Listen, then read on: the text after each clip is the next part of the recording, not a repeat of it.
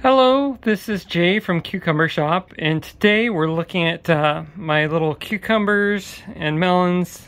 Well, melons that you grow in mature as cucumbers in my 6x8 greenhouse here in California, Northern California. And so we have here some melons that you grow in mature as cucumbers. I kind of rub my hands across the top to get the plants a little more stocky. These ones are getting pretty leggy, so they need to be planted out ASAP. Probably planted out this weekend or within the next week. I have here another little batch of seedlings I started later, and then here's some others, and here's some Cucumis angoria, some Burgerkins, some English Telegraph cucumbers, at least I hope they are. We'll see what they turn out to be. And these are supposed to be English Telegraph from Seed Savers Exchange, but I'm thinking they're not, because look at the size of those cucumber, well, this little female immature flower, so we'll see what happens there. We have here Dark Armenian from New England Seed, Azalea Langaro from Baker Creek. I'm not very thrilled with that one, but we have this two Greek cucumber melons here, and here they look very similar to Caracello varieties. I'm sure there's some similar ancestry, and we got the short fuzzy fruit, and I believe this one right here is set fruit. We'll see. You can only tell if they start growing.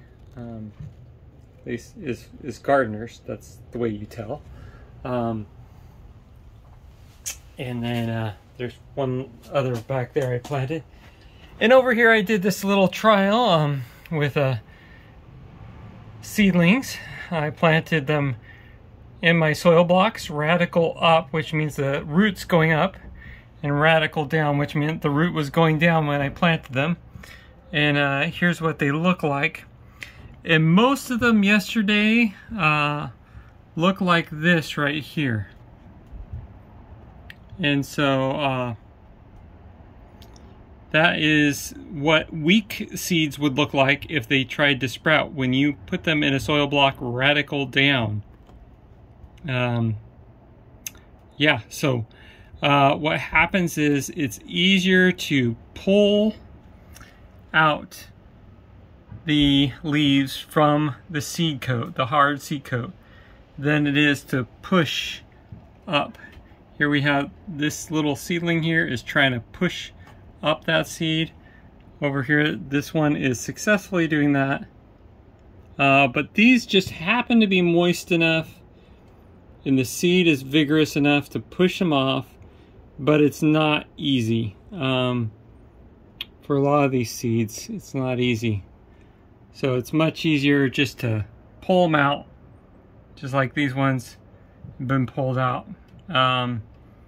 Yeah, so this is Jay from Cucumber Shop with my little experiment here, and my little plants that I'm growing in here, cucumbers and cucumber melons. If you have any questions, just let me know, and happy gardening.